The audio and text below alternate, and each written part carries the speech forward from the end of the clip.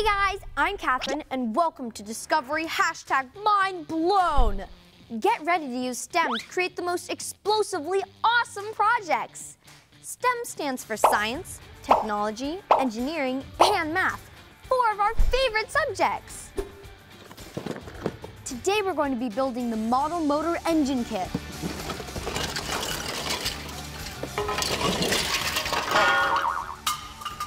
Look at all those parts! By the time we're done, we're gonna have a super cool engine with functioning valves, fired up pistons, and light up spark plugs. Let's get started. First, screw the engine mounting stand to the oil pan and then to the lower crankcase. Next, mount the connecting rod to the connecting rod keepers. Place the piston pins into the connecting rods and into the piston halves. In a car, this holds the crankshaft in place so it can transfer energy from the engine to the wheels. Let's fire up those pistons. Grab the lower crankcase and place the pistons on top. Make sure the pistons move up and down, driving the crankshaft in a clockwise direction. Cover it up with the upper crankcase. Next up are the valve stems. Install the stems through the cylinder head covers and into the lower cylinder head. Don't forget to add the intake and exhaust valves. These guys let air in and out to ignite the fuel for the pistons. Flip it back over and screw it into the crankcase. All right, who's ready to move on to timing cams? Place each timing cam in alphabetical order facing each other, A to B, C to D, and so on. The long shaft goes through the cams and they should all line up. Place the upper cylinder head on top. Get those rocker arms ready. Slide the rocker arms onto the short shaft. Each should face the opposite direction from the arm next to it. Going to stick these bearings in to keep the short shaft in position. Then let's cover it up with the rocker arm cover. I don't know how to hold the guitar. Guess what time it is?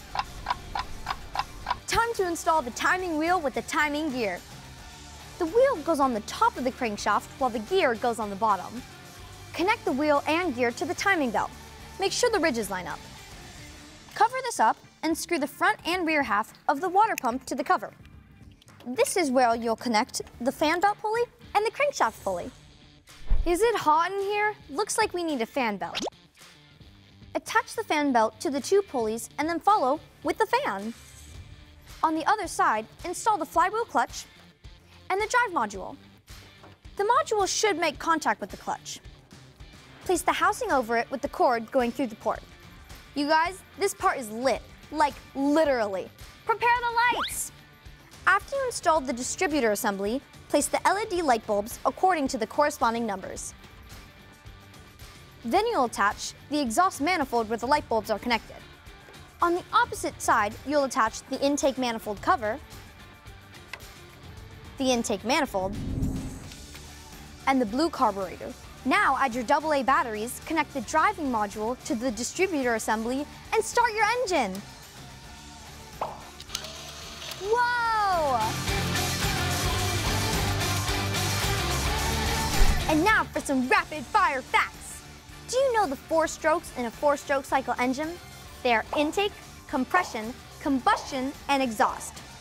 After you've built your model motor engine kit, there are tons of fun uses you can do. I'm gonna keep mine on my desk and stay cool when it gets hot. I hope you guys had fun. Enjoy your engines. See you soon.